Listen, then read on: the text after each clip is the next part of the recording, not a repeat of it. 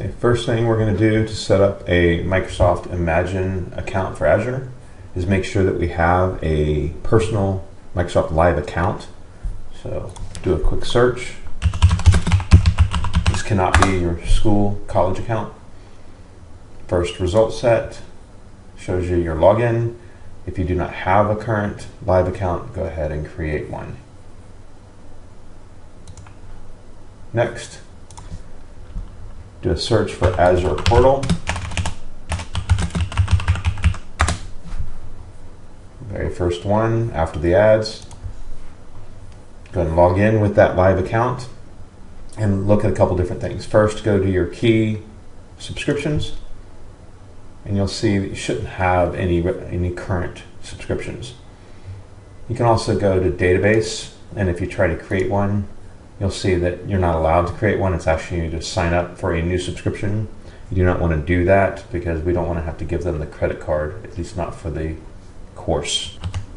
Next, we want to go to the sign up for Microsoft Imagine. So just type in sign up for Microsoft Imagine. This is the old Dreamspark.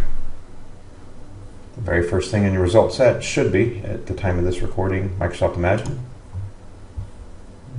Create a Microsoft Imagine profile.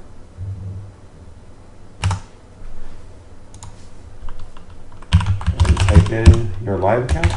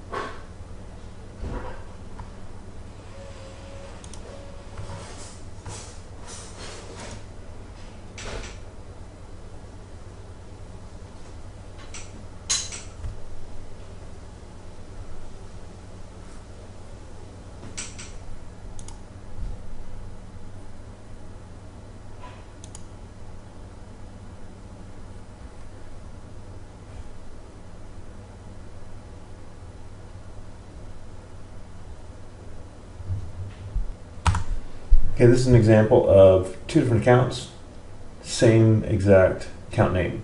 This is actually my son's school account, which won't work. So what we have to do, and you may run into that same problem depending on your account name. This is how mine is configured as well. So let's go ahead and log in. And I'm going to use, that's my son's school account.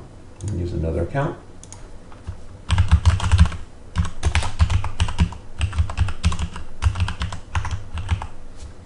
Select personal account.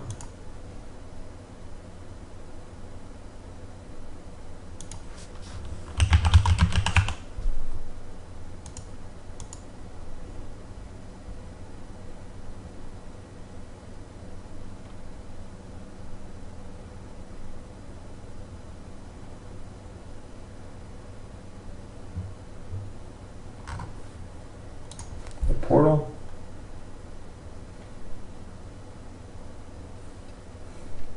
And now if you go down to subscriptions, you actually see his Dreamspark account is active.